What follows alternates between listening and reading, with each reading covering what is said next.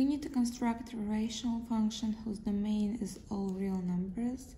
So let's take function f of x, which is x over x squared plus 1.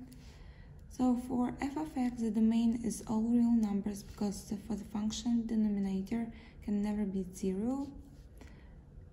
So if x squared plus 1 equals 0, then x squared equals -1,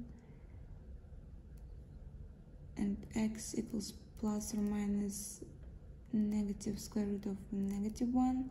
So there is no real solution. It means that there is no real number for x, which gives us x squared plus 1 equals 0. So all real numbers are possible for this function, and the domain is all real numbers.